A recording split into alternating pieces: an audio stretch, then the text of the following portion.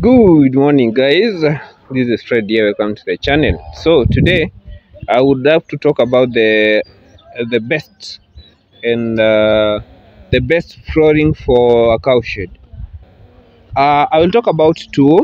One, we have laying bricks or stones, like the way I'm doing in this cowshed, and the second one is the concrete. So each is the best. Each has advantage and disadvantages. So it is up to you to weigh on cost, uh, lifespan, and such things. So for stones, like these I'm laying, this cowshed, for those who have been following me, this is a good one, but this is not permanent. The reason I'm saying this is because when I want to remove these or to demolish this cowshed, I'll just have to uproot the stones, and I can build them on another structure, or I can take them elsewhere. But when you are using concrete, that is permanent.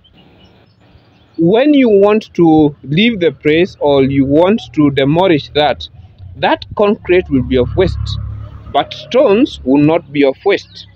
Stones are cheap compared to cement.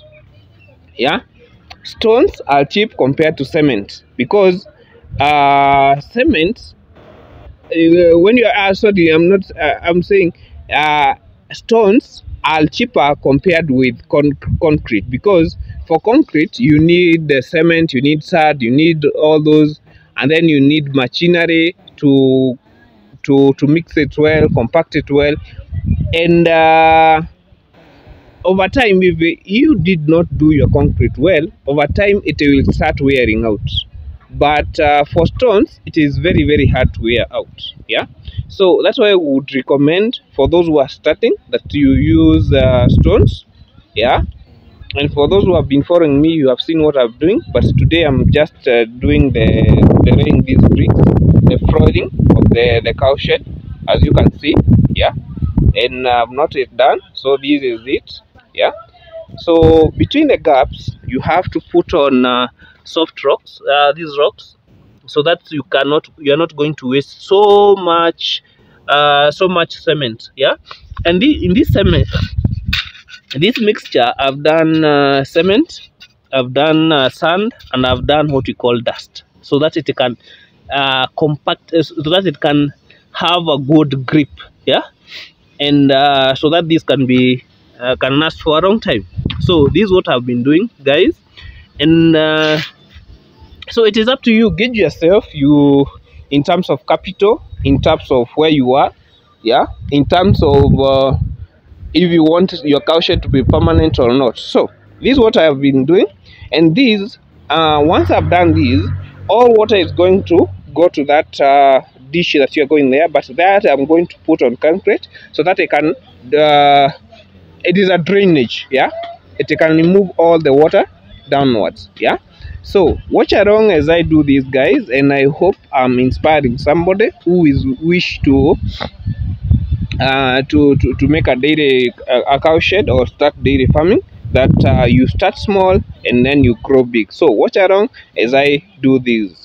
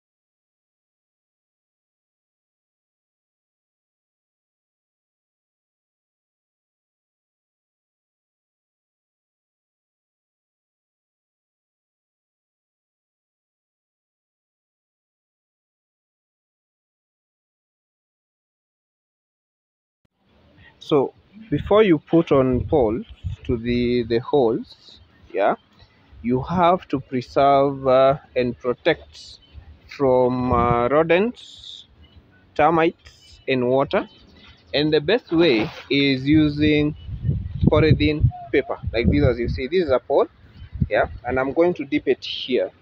So what I'm going to use, I'm going to use this polythene. Some people apply oil, but that don't have oil right now. But this is a good remedy to prevent from water and termites. So this will act as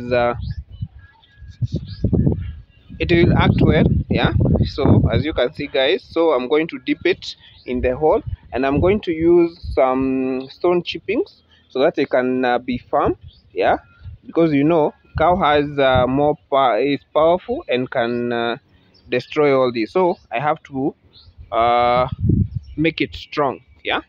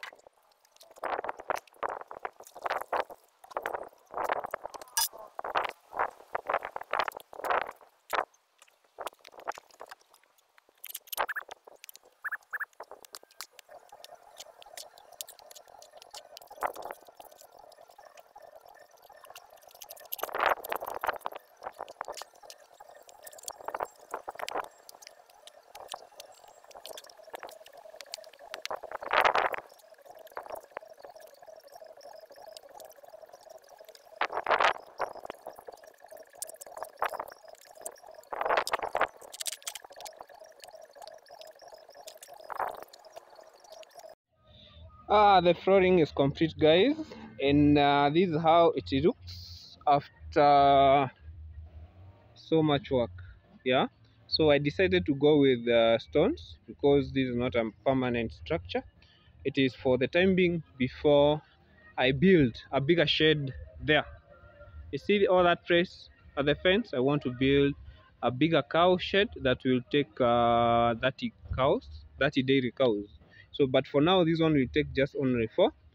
And I've done away with, you see, even posts. I have done posts, yeah, the post required for each and every cow. And then after you see like this post, we have, I have put it in paper, wrapped around it. Why? I don't want it to absorb more water or moisture, that is, and preventing it from termites. Yeah, so these are good way of one, that preventing termites and water buildup or absorbing more water. You do that. So this is the thing that so this is the stripping area, guys, as you have seen, as I have always said. And this is the drainage. Now look at that. Yeah, so once all water comes forced into this and comes out here, so here I'm going to build I'm going to build a channel that will take all that to my super napier there. As you can see, Uko, there I'll put a channel or a canal that will take all this water from the shed to that point. Yeah, so this is just a simple structure. Yeah, no much requirement needed, no much although it's not much, it is much because I've spent so much money on these, and I have reduced this. If I employed people to do that, yeah, currently here we are paying 1,500 for the masons, and the handman is paid 600. So I have eliminated all that costs, but that's why it takes me long to finish this. Yeah, so I have saved enough money rather than paying those people. Yeah, so you too can do it. You too can do it. You too can do this. It is just a matter of dedication. Yeah, so here I'm going to put posts, and I'll show you the finished cow shed, so that it can be an encouragement to someone to start small and grow with time. So it is doable. I've done it. You too can make it. There is no difference between me and you. It is just a matter of mindset. If you set your mindset well, you dedicate and you believe in yourself, you can conquer anything in this world.